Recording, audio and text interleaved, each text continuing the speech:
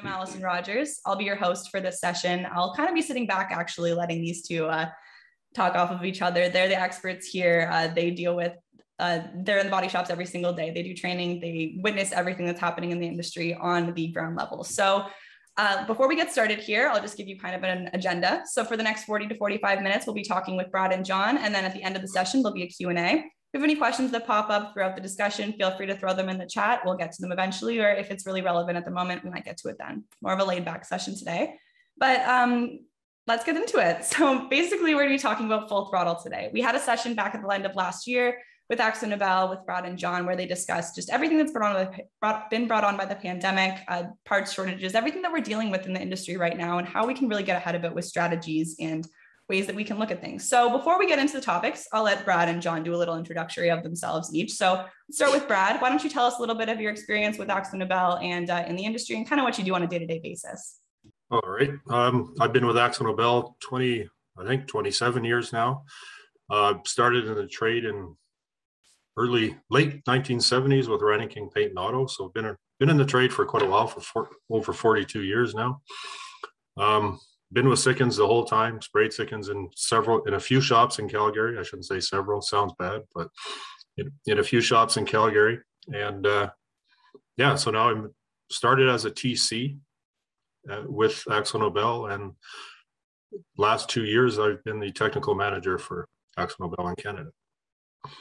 So a lot of experience there, Brad. You know Sikkens through and through, clearly. Yeah.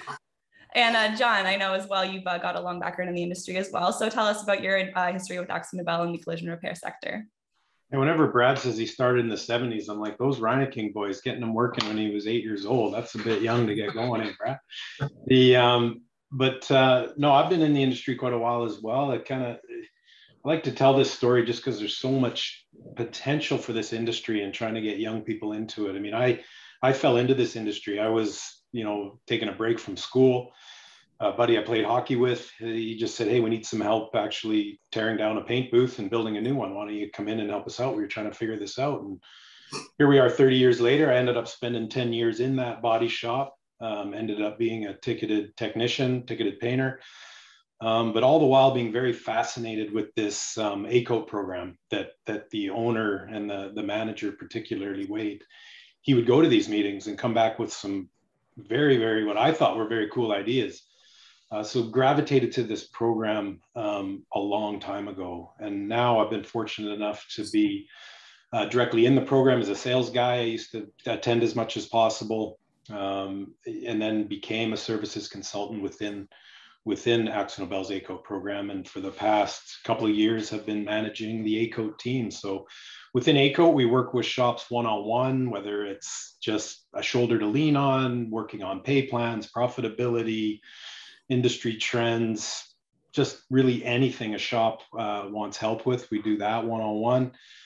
We facilitate classes, whether that's in person. We were doing some virtual ones. We'll do it on site at a shop. We'll do it with a bunch of shops together at a location. And then we also facilitate performance groups, and that's kind of at the core of what we do. We just had a great session last week hosted by Joe and Janet Precision in Saskatoon. We did it's our national group, it's our legacy group, some very, very progressive, impressive operators in that group, which generates lots of lively discussion. We got great groups across the country, and it's great to be back in person doing these. Everybody was really happy to see each other and, build great friendships, and at the same time, share common struggles. So that performance group environment's a big, big part of what we do within ACO. Mm-hmm, absolutely. And I hear a lot of things coming out of that performance group, just of how valuable it is. And we all know how important it is to stay connected in this industry. We're a very tight-knit industry, and we deal with a lot of the same issues. So sharing strategies and whatnot, kind of like we're doing today. Yeah. So both of you have a lot of experience speaking to shops on a daily basis, advising them of things. So our main idea of kind of what we're speaking about today is, do you have a plan? We're asking these shops, do they have a plan? So John, Brad, take it away. What do you think shops should be looking at plan-wise and considering plans in areas?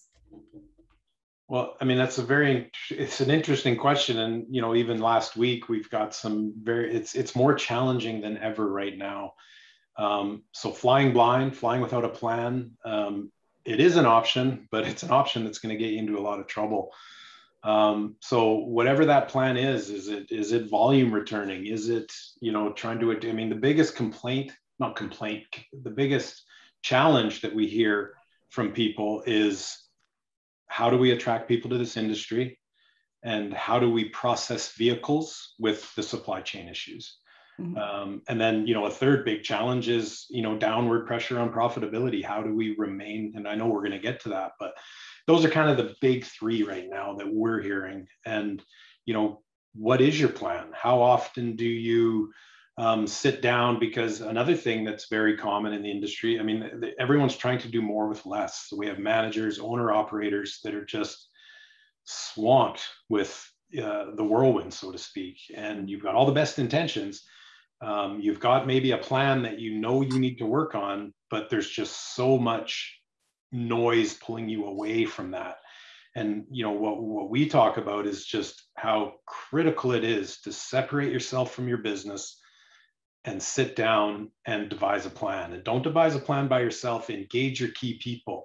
Speak to your peers in the industry. Speak to, there's lots of, there's your network, there's your distributor, there's your paint company, there's a lot of entities out there that can help you with your plan, but you have to have a plan. And then that plan needs to be, looked at on a regular basis. Is it working? What do I need to change? Who do I need to include? And your key people in your organization are so critical because if you have a plan and no one else is on board, then it's not much of a plan. So yeah, at the end of the day, how are you going to get buy-in from your people, and how are you going to hold people accountable, and how are you going to know if your plan's working or not? When you say plan too, and all of these different things we're dealing with, I know you said, do you have a plan to be profitable? Do you have a plan on how to address new volume returning? There's so many different areas where we can address these plans. When you say plan, do you mean small plans to address each issue, or an overarching plan to kind of get yourself back on track?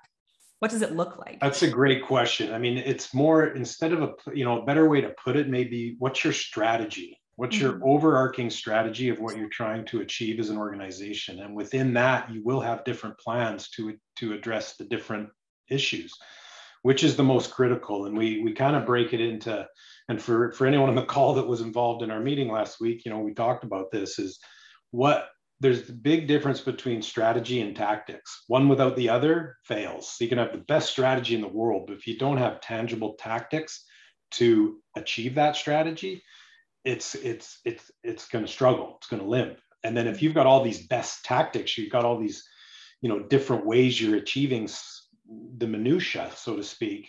What are you trying to accomplish? Is it working? Is it not?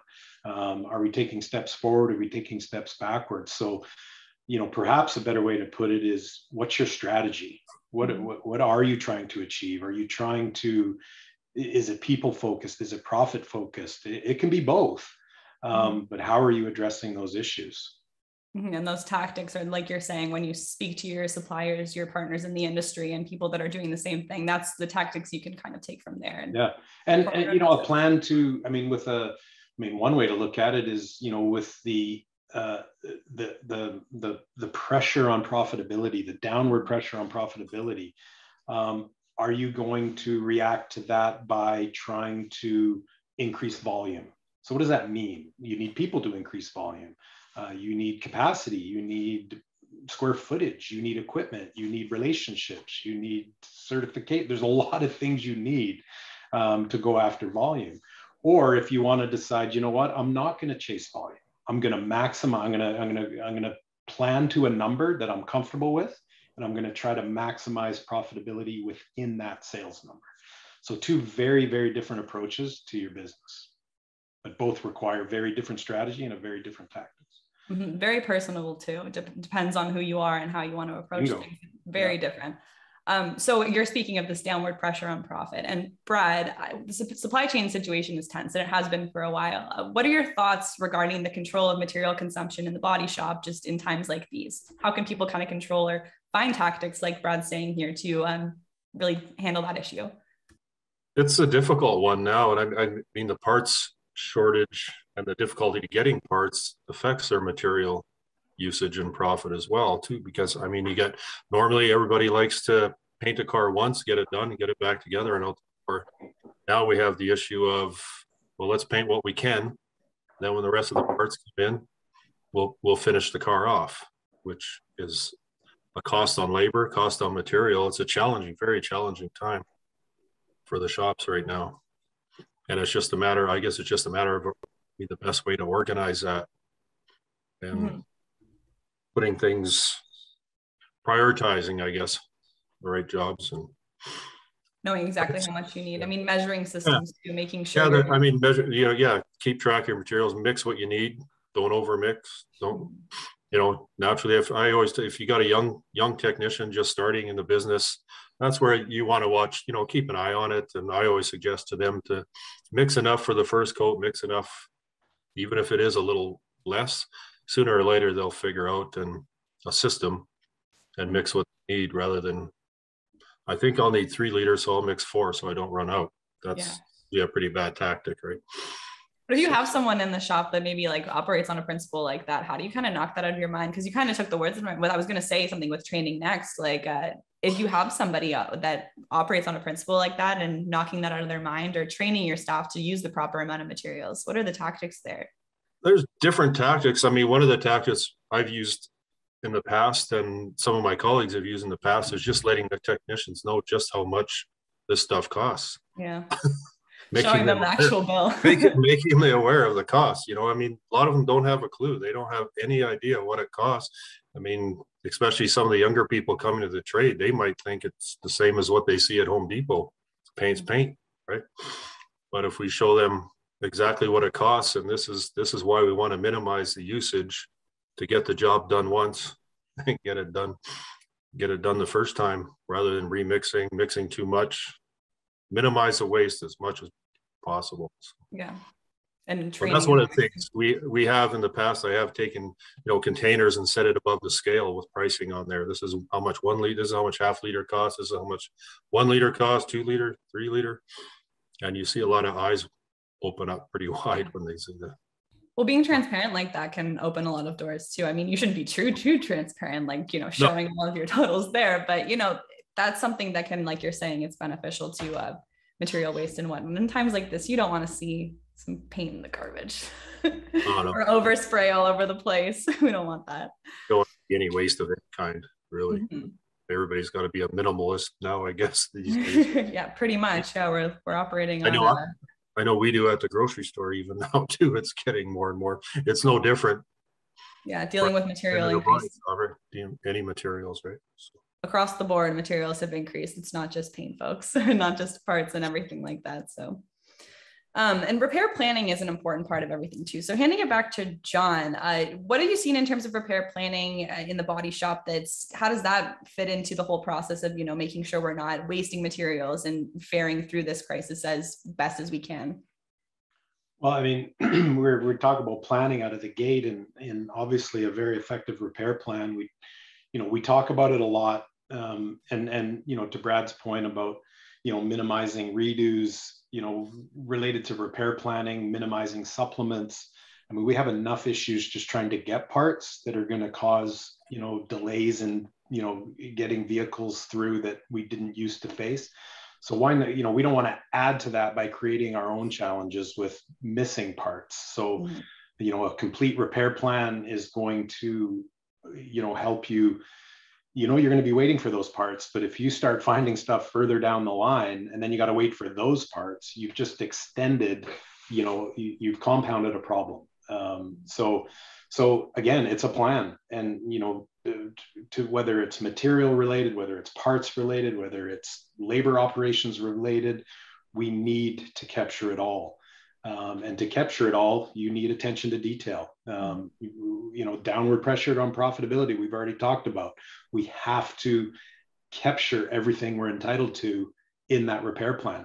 And if that means, your estimator's written a sheet, now you have to engage some of your technicians on, what they see. That could be a judgment time, that could be a labor operation that was missed. The more eyes you get on that, the less likely you are to miss something that's going to cost you a delay down the road. And, to Brad's point, a redo costs you not only material waste, but time waste, because you're redoing that vehicle. Obviously, you're not generating revenue like you would on a job that you're not redoing, that you are being compensated for. Plus, it's extending a time to complete a vehicle that, I think customers' expectations are such now that they understand the supply chain issue. But again, communication, let's communicate that outwardly. Don't tell a customer when you feel their vehicle is going to be potentially ready until it's repair planned. And then if you've got a very, very defined attention to detail repair planning process, you can be relatively confident coming out of that. But now with parts issues, people used to communicate delivery dates to expectation dates to a customer post repair plan. You can't even do that now. You need to wait until you have confirmation of parts receipt. They're in your shop. Now you can communicate a expected delivery date because you have everything. And, the repair plan's kind of at the core of that. And whether, again, back to Brad's point about materials is, get the painters involved in your repair plan. Get them starting to identify colors out of the gate, not when the car's in the booth, not when the car's about to go in the booth. They can take a camera shot in repair plan, start to, build the color, look at their library, know if it's going to be an issue or not. And if it's going to be an issue, tackle it sooner than later. Again, how it's all related back to touch time pressures, cycle time pressures. You got to, and it all sort of bundles up into a plan. What is your plan? And then how is everybody going to fit into that? So the repair plan, to my point, is critical. So from that point as well, you're talking about, sorry, we got a question here from Daryl O'Keefe, threw me off here. So Daryl O'Keefe's asking, AkzoNobel has a global footprint. As such, have you seen global trends coming our way that may impact us in the future? Perhaps ones that we haven't seen locally yet, whether it's distribution, insurer, other changes, anything that you two have noted as of recent? Well, that's interesting because there is trends in Europe that are very different than North America. There's the network structure is different. There's insurance networks. So to see trends that may come here, may not. I mean, that's a great question, and it's really hard to say because the different markets are so different that something that's taking hold in Europe may never take hold in North America. There's things in the US that may never take hold in Canada. So it's to be honest with you, it's tough to say. It's tough to say, but consolidation is one global trend that, the ingredients for consolidation it's the ideal recipe right now in the market for consolidation. Downward pressures on profitability, which requires volume. And how do you pursue volume? Through size. And what is size? Consolidation. So, that's a global trend that is definitely, taking hold across the planet. Without putting you too much on the spot here, just a question that I'm sure is on a lot of people's minds, just with material increases, is there it's hard asking this question because nobody knows when the bubble's finally going to pop or if it ever will, but do you foresee any sort of relief or something on that front?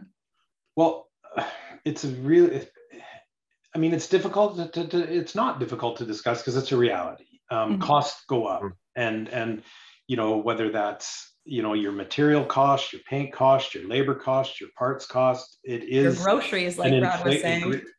It's an inflationary world out there right now, more now than ever. And the challenging thing in our industry is every other industry that's not driven by insurance, the end user ends up paying the increase, right? The increase gets passed on. Now in this world, it doesn't move as quickly. Obviously, that's the elephant in the room. The prices can't be passed on immediately. So for me, it's communication, it's awareness. This isn't a sustainable model when you have prices going up and compensation not. That's just it's not sustainable at the end of the day. So and I'm thinking there's more communication now than ever. There's, oh, sorry, I think we just had an echo there for a second. Sorry about that. But at the end of the day, things need to happen, and insurance companies, you know, there's governmental legislation, they can't just rise their premiums, right? So there's so many factors at play here. And I think at the end of the day, as an industry, I know it may seem like Shangri-La, but we need to communicate more and understand everybody's wants and needs a little more.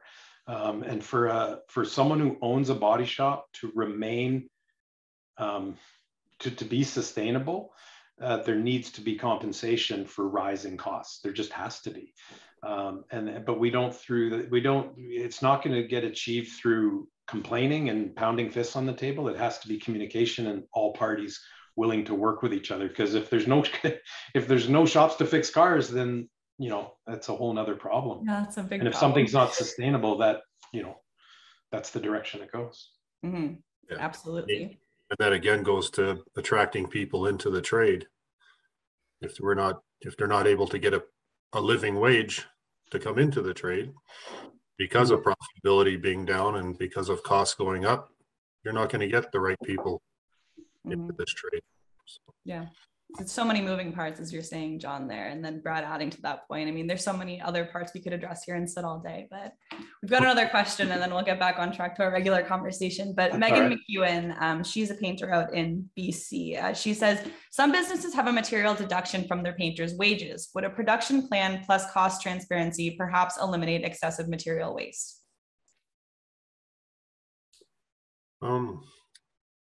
Interesting. Hi, Megan. Yeah, I mean, it's hard to say. I mean, you say a reduction in wage for? Yeah, material deduction from their painters' wages. So if they use extra materials, I'm assuming they're deducting those from your wages, Megan? Oh, okay. Yeah. Yeah, I haven't, I mean, actually my more experience is a bonus for if you save materials and if the profitability is going up, rather than a punishment and a reward. So yeah, I think that would, from at least personally, I think that would be more of a beneficial for anyone. Yeah, more. It's a little better incentive than I would think, right? And taking your money. I would agree with that too. Yeah. But yeah, we do have lots of material bonuses that we work with shops on, and you know, set a benchmark of what you're happy with. As a, you know, you can't incentivize people to be average, but if you have a material profitability goal, again, what's your plan? What's your goal? What's the number? And you set that number, and then anything that exceeds that number, you share with the people who have a direct say in hitting the number. And it's not just the painter consumption. I mean, it's the estimator writing a sheet, making sure you're compensated for all the operations. So, you know, you can have the most profitable painter on the planet or contributes to your profit. You put that painter in an environment where they're not getting compensated ideally, then they're not as profitable as they were in the environment where compensation was where it had to be, and estimating accuracy and consistency and making sure you are capturing everything you're entitled to. Because, you know, we can't complain about compensation and then not capture everything we're entitled to, right? Like, you got to at least be capturing everything you're entitled to. Mm-hmm. Exactly. And that's a key point that people are very very interested to, you know, explore today. But one thing I wanted to pick apart, John, you said in your repair planning spiel there, painter prep and painters perhaps like before the car is even in their bay or it's days away from being in their bay, checking out the codes, seeing if there's any problems that might arise. A lot of shops, at least that I speak to, the high volume shops, would argue that they don't have time to do something like that. So how do you implement or teach your techs, like, you do have to make time for this? Like, it will save you time down the road. You know who says they don't have time? People without a plan. There you go. But I know it's easy for me to say, right? I'm not knee deep like all the owners on the call are and all the technicians on the call are. But again, it goes back to, you know, efficiency creates time. Mm-hmm. Inefficiency eats time. So we really need to, I mean, setting yourself up early. I mean, I was just in Precision in Saskatoon where, you know, we did a tour of the facility, and, you know, as I'm in the back, I'd see all these Post-it notes on this board beside the mixing computer. and I could see paint codes on there. And so I just, you know, when the painter had a sec, I said, hey, what are you doing here? Like, what do you got going here? And that was exactly it. In repair planning, he'll go over, he'll document the paint code. Then he'll go back to his library, see if he's got that color sprayed. If he does, he'll go take it out to the car. Okay, that's no problem. I've already got that color matched. If he doesn't, then he'll do a camera shot. And then now he's got time, and then he's got to post it there reminding him, this car's coming, this paint code's coming. And I need to figure this out before it's sitting ready to go in the booth, right? So that's a plan. He had a plan, and he fights very few challenges, and it's a shop with a very very impressive cycle time. They produce vehicles. They have a plan. I think and a lot it's of not people, just the owners have a plan. Here's a painter. exactly. He's not complaining about colors and this and that. He set himself up to be efficient. Mm-hmm. Exactly. And I think a lot of people might be getting in their heads, perhaps not on this webinar, but when they hear the word plan, they're like, a plan for everything. That's a lot. Like we were saying, a strategy at the beginning, but it's down to that. Like your painter can just come up with a plan on themselves. Sometimes you don't have to do anything. You just have good staff that will be able to, you know, see these issues and tackle them themselves. Yeah. It's contagious. When you have a plan and you're constantly planning, it becomes contagious. And then your employees start to plan, right? And that's when you start to win, when they're playing the game. And it's, you know, it's back to, you know, to talk about planning again. You know, I got a colleague, Bob Gilbert in the US, who first showed me this analogy, and it's so accurate. Is we too often put, like, you think about building a jigsaw puzzle. We throw all the puzzle pieces out for our people and we say, build the puzzle. And, you know, they just are floundering. They're grabbing pieces, looking for blue, looking for edges, looking for orange, but we don't give them the box cover. Yes. Like, let's give them the box cover. This is what we're trying to build.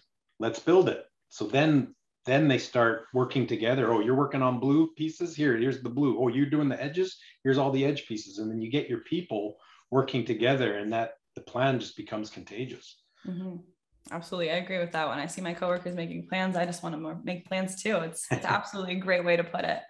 Brad, well, Tom Bissonet's got a question in the comments, but we will, and Daryl's got another question. We've got people asking questions over here. We will get to them, I promise, but I want to give Brad a chance to speak now.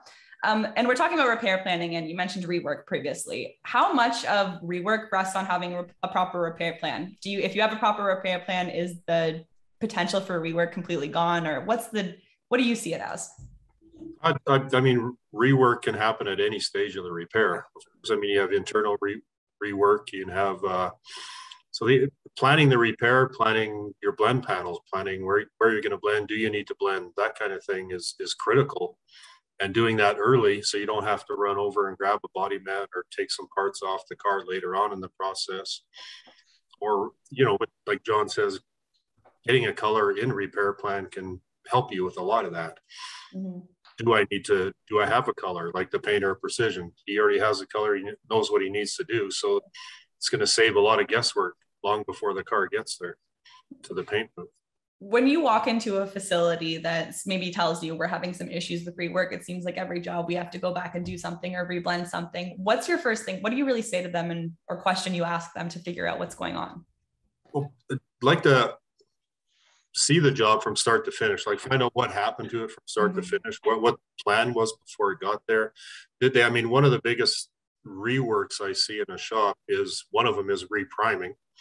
Doing body work, putting primer on a vehicle more than once, which is probably one of the biggest, a huge cost for them as well.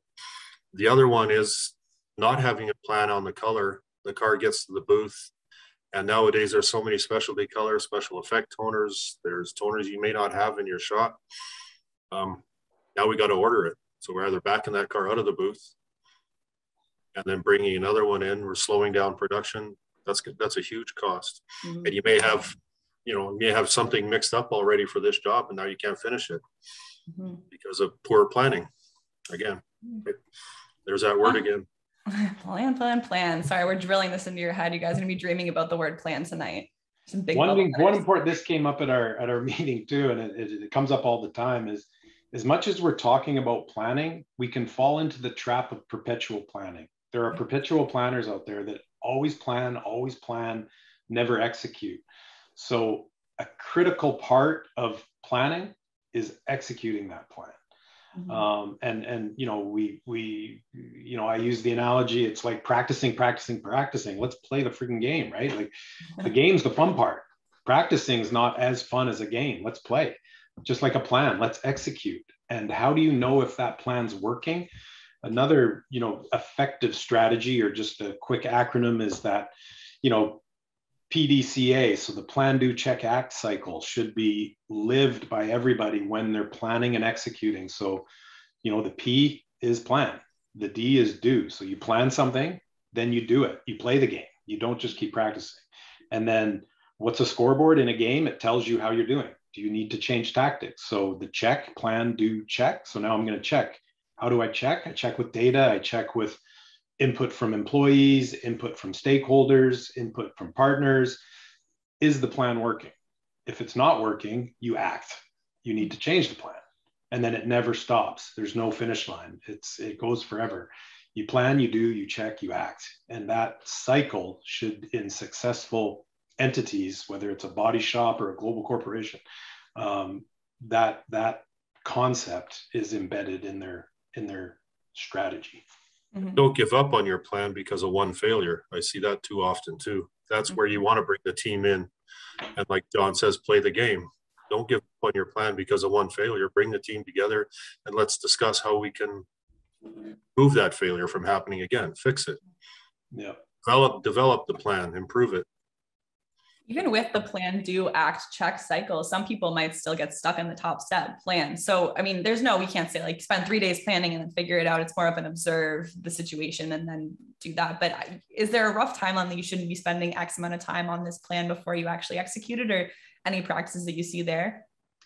It's hard because it depends on person. It depends on the size of what you're trying to accomplish. Exactly, but rather than putting a time frame on it, I would just say there needs to be time. You need to schedule time for it. Because you know, again, you go to a conference, you go to a performance group meeting, you do something like that, you come back, you're all excited, there's something you're going to do, and then whap, you get punched in the throat from the whirlwind, so to speak.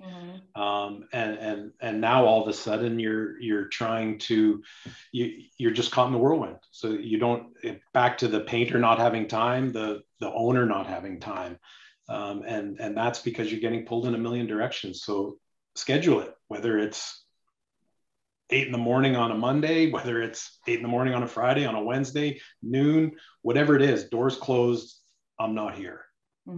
And that's you gotta devote time to it. Especially if it's a specific situation that you're tackling. Something happened, God forbid, and it's a one-time situation. You never want that to happen again. You got to tackle it right away. You got to, like you're saying, make time, schedule, make sure it doesn't happen again. Or if you know that one thing that you're working on that you feel is going to have the biggest impact on your business, whether it's through throughput, whether it's through profitability, whatever it is, that one thing you've identified that you know, that you feel is going to have the biggest impact, you need to set aside time to give it a fighting chance and hold people accountable. And then check to see, maybe you nailed it and you're like, I'm still not making any more money. Okay, well, that wasn't it.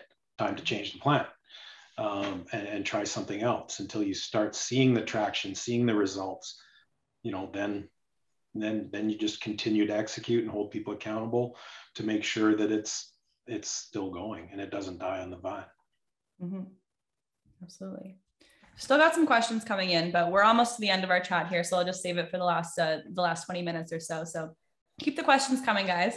But in today's day and age, we're collecting so much data in the collision center. There's so much information, data circulating around, but do many collision centers actually know what to do with this data or how to leverage it from your experience? That's a big question. Well, it's a topic that comes up a lot because we are bombarded with data. We are continually bombarded, whether it's through our management system, through our insurance KPIs, through, you know, other software that we've installed, you know, our accounting, like everything. There's data, but you have to not drown in it. You have to find out what you need and utilize that, because without it, you're flying blind. So we need it, but we also don't need to drown in it. And we just need to figure out what gives us the best picture, the best snapshot, what gives us the cleanest, because it's a scoreboard. Data is a scoreboard. Are we winning or losing? Is this working or not? Am I making money or not? Am I turning cars at the rate I need to? So don't drown in it. Identify what works for you and lean on it hard. Mm-hmm.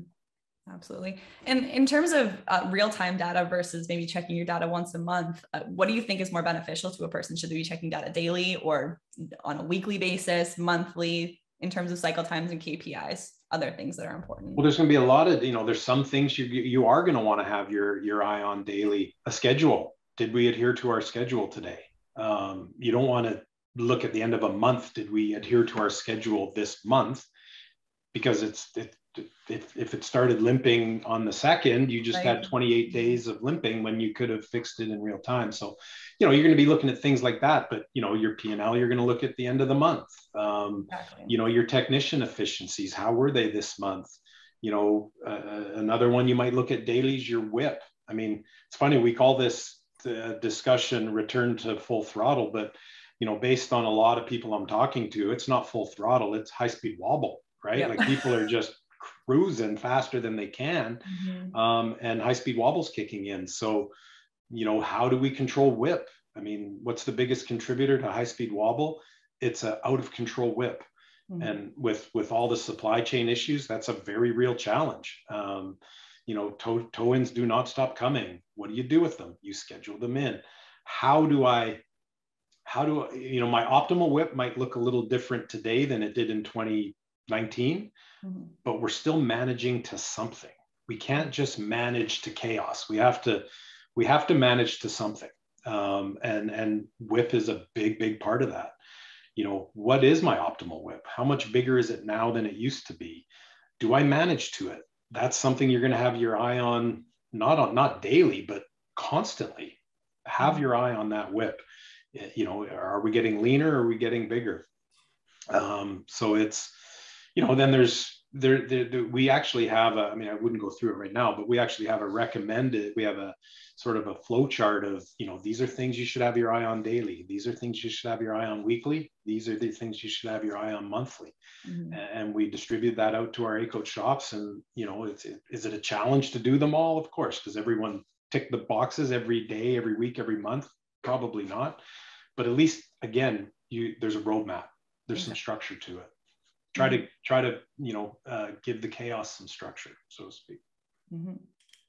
Alexander Rochelo wants to know what your favorite KPI is. My favorite KPI. Wow.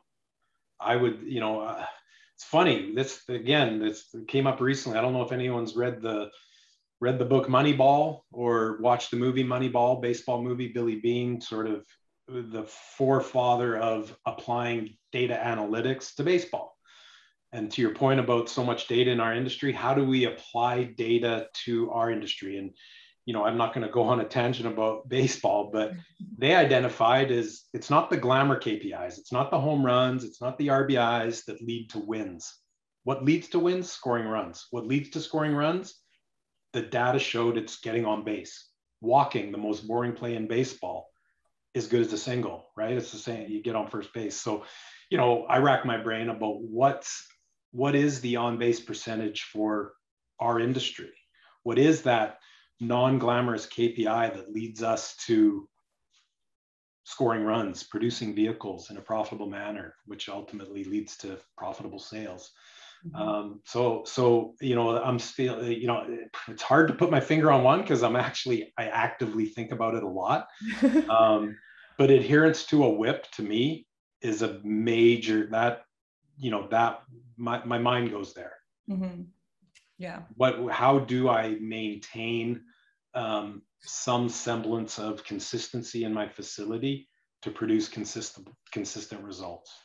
I would agree. I think WIP is, when your WIP's out of control, we do an exercise with shops, when you have a fat WIP, what are all the positives, all the negatives? And it is, the positives are maybe 3.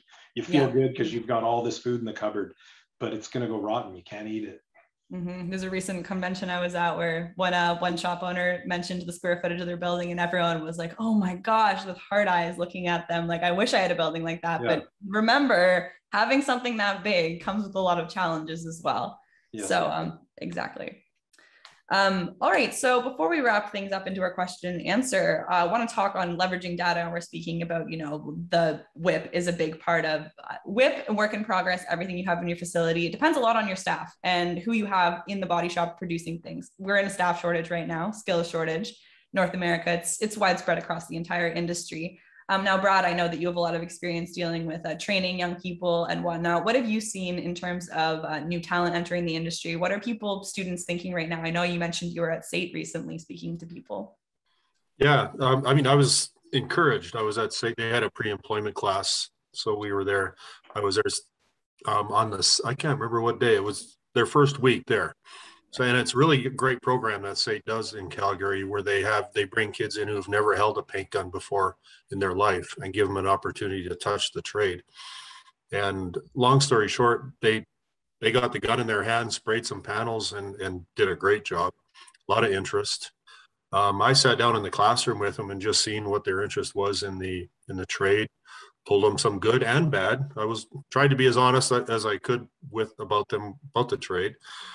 But there was a lot of interest, and really going there, I was kind of discouraged about what was coming into the trade, but it was very positive with these young people, and they had a lot of interest, asked a ton of questions about the trade. Their biggest challenge is finding it and the reputation of the trade. I think unfortunately, it still has a bad reputation out there of being a dirty, unhealthy trade. I heard that too much. So, that was one of the longest conversations I had with them, was about health and safety, but it's really not that bad. There are protections out there, and it's not, you don't go home every day covered in 6 inches of dust. I mean, that's your choice, unless you're going to roll around on the floor in the Bondo dust on purpose, really. I'm not sure how long you'll be taken seriously there, but no, it was really encouraging, and some of the work they did, I seen kids who'd never held a paint gun in their life. They grabbed the instructors at SAIT, got them to spray some fenders, silver metallic, and to be honest with you, they look just as good as some stuff I see in the body shop. So they really painted and it's just one panel, but yeah, it was still. But it was nice to see. But there was some students that really grabbed on and asked questions. Where do I go from here? I love this. This is fun. Like, the hardest part is keeping them interested. They want to go all the time and learn constantly. So you gotta keep them motivated.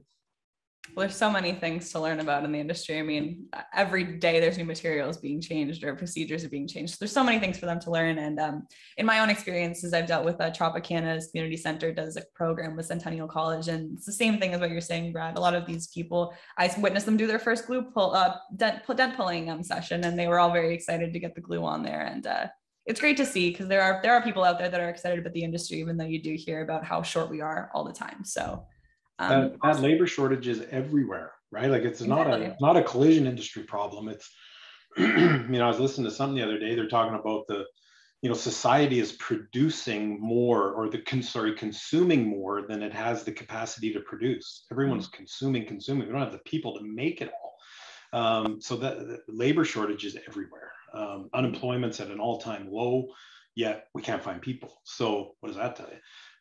So it's interesting, and it's not all negative. I've been in several shops recently with lots of young faces in there, which is very, very exciting to see, and engaged people. And I think, I know Brad does a fabulous job getting out into the colleges and working with them. And, even us as a services team, I think it's incumbent upon us to get out there too, just to show. I mean, I'm a technician. I was a technician. I chose to move on to a different part of the industry, which has led me to where I am now. But if I wasn't a technician, or I didn't, say yes to go work in the shop that day, I wouldn't be sitting here today. So there's so many opportunities within this industry that can provide a very, a stable living. And it doesn't mean that nothing wrong with being a technician till you're retired. A lot of people do that. But It can lead to ownership. It can lead to, you know, working for a manufacturer, working for a distributor, working for a collision repair magazine, working for, you know, an insurance company, working for a network. I mean, they're working for a supplier, an OE, like they're just, the opportunities are endless. And I think it's important that we, you know, open people's eyes to the opportunities that this industry provides. And give them, and talk to them, give them opportunities, ask them what they want to do when they come to the shop. Ask them, where do you want to go from here? Do you want it? Most of them don't want to stay in the wash bay or sweeping floors for the rest of their life. I'm sure of it. Yeah. Right. You want to go on. A good story one of the kids had at SAIT, who was in the first year, was he wasn't getting the opportunity, and the painter would always kind of push him away, didn't want him coming near him. So he took it upon himself to sit down at lunchtime beside the painter one day and say, this is what I want to do. I really want to learn. And just had a good person-to-person conversation throughout lunch. And he said the next day the painter was a different person. He was calling me into the booth, showing me stuff, and it was awesome. And he just took it upon himself after being at a shop for 4 months and sweeping floors, and he got the opportunity. So kudos to the painter as well for doing that, right? And if there's anyone watching that's in that position that perhaps wants to jump up to a new role and has someone, a mentor, possible mentor above them, just talk to them, see what can happen from it. Like John's saying and Brad's saying, there's so many different avenues in collision repair. Yeah. And see some names in the attendance list here, former technicians that are now running big time companies. So, all right. So that actually segues us perfect into our question from Tom Bissonette, Director of SAR out in Saskatchewan. He said, John, you make a good point that the collision industry needs to communicate their situation better to other stakeholders. How or who do you see bringing that message forward? And just in terms of just the industry and spreading the general gospel of collision repair? It's another really good question. And it's, you know, I think, you know, Tom in particular, not to pump his tires too much, but he does a fabulous job in the province of Saskatchewan of creating a healthy relationship between industry and SGI. There's a healthy back and forth there. It's constructive. I'm sure sometimes it gets, you know, I'm sure sometimes it probably gets a little adversarial, because by nature it can be an adversarial relationship, but it's dealt with respect. I think we have to look at situations through everybody's eyes, be understanding of all the different points of view, and create constructive dialogue.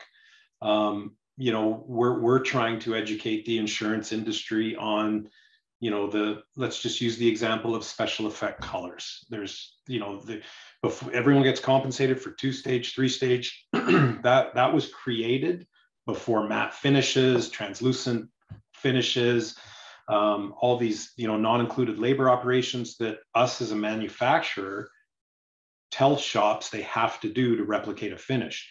Now, insurance companies don't know anything about that. So when I'm speaking with someone from insurance, I'm not telling them what they should do or need to do. I educate them on, this is reality. Us as a manufacturer, this is what we task our customers with to replicate that new finish. The current compensation model does not compensate for it. So what do we do? You know, so it creates dialogue and it creates conversation. And, you know, I'm not naive to think that they're going to be like, okay, that makes complete sense. Let's add $10 to everything. You know, that's not going to happen, but it starts with healthy dialogue, and that can be very, very challenging. But, you know, there's very large entities out there, and I know the networks, for example, I know they're communicating with insurance partners, and, you know, the shops need to communicate. It's a you know, it's a flow. You know, the networks hear from their members, their franchisees, their licensees, and then that needs to be communicated to insurance partners. There's industry forums, whether it's CCIF, whether it's regional forums, the SARs of the world, the ARAs of the world, the MMDAs of the world. These are entities that I know are engaging in dialogue. And I wish I had a silver bullet, but we all know that silver bullet currently does not exist. But to put a bow on it, it has to be constructive dialogue, and it has to be continual dialogue. Mm-hmm. You know, I remember sitting in a room and people saying, "What's industry doing? What's industry doing about this?" And I kind of looked around and said, "Well, your industry, what are you doing?" Right? And, you know, some people were like, "Well, I'm doing this," but other people were like, I shouldn't complain. I'm not really doing anything about it. So yeah, and it's hard to be positive. But it's one thing, you know, we try to lead all of our performance group meetings, our training classes. When people are introducing themselves, we say, what do you like about this industry? Because it's not all doom and gloom. It's not all negative. There's a lot of positive things occurring in this industry. Mm-hmm. And let's leverage that, and, you know, let's continue with constructive dialogue. That's and not giving up at the end of the day. Yeah. And like you said, we're not naive to think that it's going to be one conversation and everything's fixed. It's a long time that it's going to be a journey to get things back to where we want them to be. But education is the first step. And how do we move a mountain? We start with a bag of rocks. So everyone pick up a bag of rocks and let's start going. Yeah. It's easy to start getting angry when you hear the words compensation isn't fair. So let's try to remain grounded and educate. But I get mad about it too. So, all right. So Daryl O'Keefe says, John mentioned volume versus profitability as possible things to focus on, but which would you focus on first? It may seem obvious, but maybe not for everyone. So volume versus profitability, which is the most important to people? Well, again, it's situational. I mean, there's obviously, consolidation is a concept that is based on volume, higher volume, lower margin. Whereas someone who's a little more specialized will not, maybe they don't have the desire to grow, they don't have the equity to grow, so they're going to focus on margin. So it's really situational. What is your situation? What is your overarching plan? What's your access to work? Are you in a large metro area, or are you in a smaller town? So it's very, very situational. But at the end of the day, whichever one is your overarching strategy, you have to have a constant eye on both, obviously. They're hand in hand. But if you are chasing margin, then your strategy becomes focused on that. But you do need an element of volume. But what's that volume? We do exercises with shops that, pick a number out of the sky. Like, what's your optimal sales number? And they pick a number. Well, and my first question is, how'd you come up with that number? Well, and then as soon as there's that hesitation, it was just a number that would be awesome if I could do this. But we get very involved with shops on planning, based on your current overhead, your current profit level, what is your sales number? Like, how much do you want to make? Like, you need to ask yourself those questions. What do I want to accomplish? What do I want to make? And that what do I want to make number is very different in a volume environment versus a margin environment. And you can't have a plan without a goal, basically, is what we're saying. Bingo. Yeah. And what's the goal? The goal has to be thought out and realistic. Can't just be more money. Yeah. Well, yeah. What is more money? $1 is more money. So is $1 million. Exactly.